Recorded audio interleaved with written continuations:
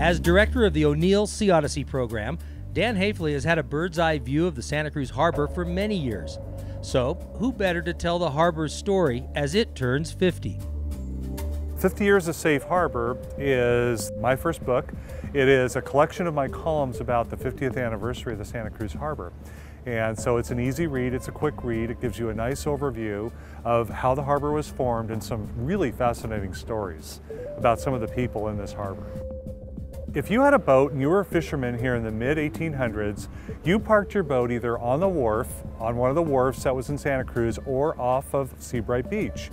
Problem is, when you had a big swell or a storm, usually this happened at night, maybe you've been drinking, you had to go out and get your boat out of the way, otherwise your boat would wind up on the beach and destroyed and you lose all of your investment.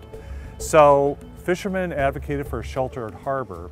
3 times the federal government came through, did surveys, official reviews, and said, yes, we need a harbor in Santa Cruz. But it wasn't until 1949 that they actually did something about it. Then they had to find a location. So they looked at different locations up and down the coast. They settled on Woods Lagoon because it was mid-county. There wasn't much else going on here. It was big enough. The only problem they had was the fact that sand would come in and clog up the channel. So the Army Corps of Engineers, federal government, offered to pay for part of that and to deal with that. So in 1964, the harbor was constructed and boats began to move in here. There are 827 boats and wet slips in this harbor, another 200 boats that are tied up at the end of those docks. So every one of those 1,000 boats has a family, has an owner, story, a party one night, something happened. When this harbor opened, the harbor was originally dredged by a machine that was used to build the harbor. A couple weeks before this harbor was opened, there was a big tsunami. It was the Good Friday tsunami in 1964. And one of the pieces of damage it did is it took the dredge and drove it offshore. Nobody knew where it was. So after some frustrating efforts to try to find it, the port director called up his friend Jack O'Neill, who was a surfer, of course, and was going to build a building here in the harbor. He said, Jack, do you dive? And Jack says, yeah. Says, can you go do some diving for us? You mean for the dredge? Yeah, can you go find the dredge for us? We think that it's outside the harbor channel because one of the Stagnero boats hit it on the way in. So Jack got a couple of his friends, Bill Judd and Jerry Colfer, and they went out and they went diving.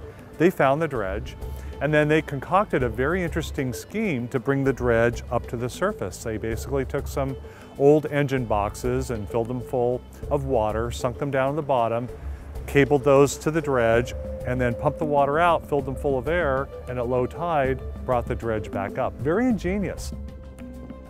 In its 50th year of existence, Dan encourages everyone to visit the harbor and experience the role it plays in the Santa Cruz community. Well, one of the great landmarks in Santa Cruz County is on the front of the book, and that's the Walton Lighthouse. It was built in 2002, was built entirely with private donations, and it's an official Coast Guard light. But it's also a beacon for the community. When we think of Santa Cruz, we think of ocean, we think of beaches, and the lighthouses light the way. Basically, if you can, make friends with somebody and get on a boat, you can go out sailing on a Wednesday night. Lighted boat parade, same thing. You can come down here with your family, bundle up, and enjoy a really special night.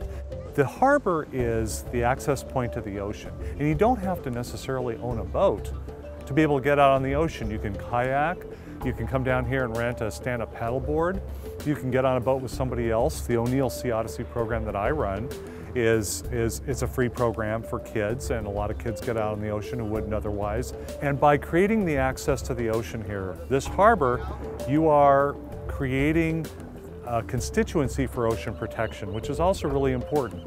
People get out on the water, they get out on the ocean, they see the sea otters, they see the whales, they understand the importance of this ocean. It's the largest feature on Earth, supplies half of the world's oxygen, and you can get out on it.